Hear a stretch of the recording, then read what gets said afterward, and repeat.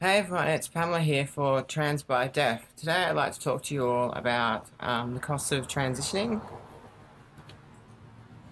I've written a bit of a list on all the different things that you need to that you would need if you're transitioning, and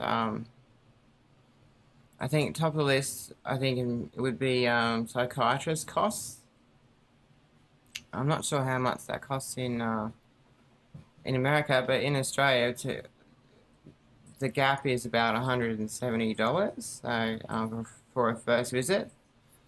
Then you have doctor's visits, which can cost you $60, and you get back, I think it's 45. Um, Doctor's visits, you need a lot of those. Um, you should continuously be seeing the doctors for blood tests and things like that as well. So um, then the next on the list is laser hair removal.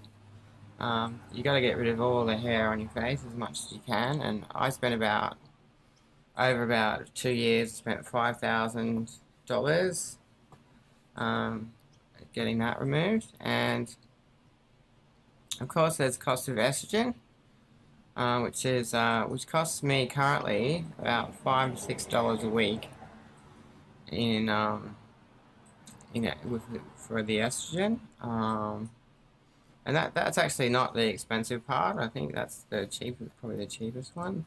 Of course, you've got makeup costs. I reckon I spend about $60 a month on that. And hair, I spend about $40 to $80 a month.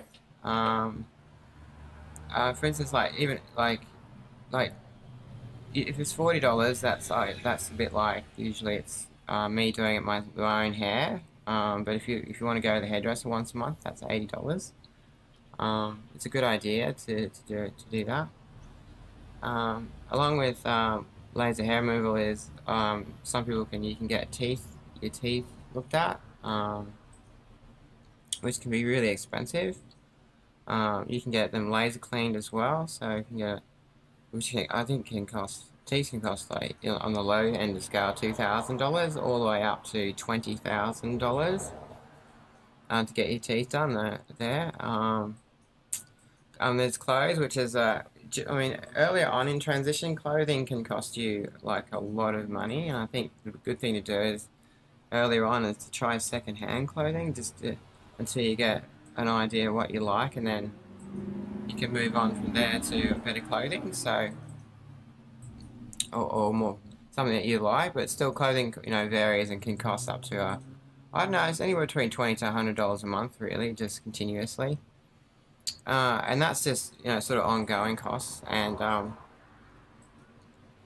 course there's the cosmetic things that you can get done as well. You can get surgery, SRS or GRS or whatever you want to call it. That can cost anywhere between $10,000 and $120,000. Depends where you go.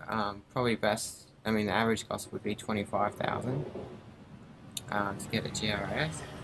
I mean, there's other kind of cosmetic surgeries you can get cosmetic facial surgery, and breast implants surgery. There's also breast injections. Um, I know how much the injections cost. There's about to make one cup difference is about $6,000 per breast. And of course, you can get facial injections done, which is $400 a consultation.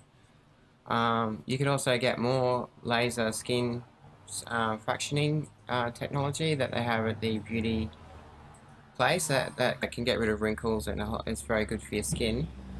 That can be $400 to $600 a consultation as well. So yeah, there's definitely a lot of money involved in finances in there. So I think that overall the costs are kind of reasonable because it is what you look like, and I mean regular women do this stuff all the time, and men do various things and buy expensive suits and nice shoes and things. So it's an ongoing cost it's maybe just a bit higher over transition, but if you're looking at getting surgery, then you're looking at a lot, fair bit of money and things. So yeah, well, that's all I have to say for today, and I'll talk to you all next time. Bye.